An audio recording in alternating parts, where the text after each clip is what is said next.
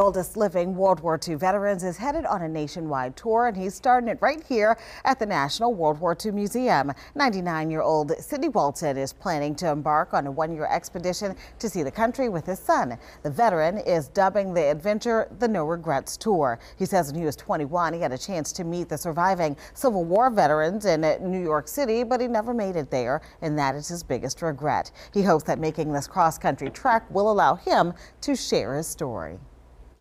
I felt when he turned 99, what a beautiful opportunity it would be for him to go on tour called a No Regrets Tour and allow everyone that's never met a World War II veteran to come out and meet and greet him.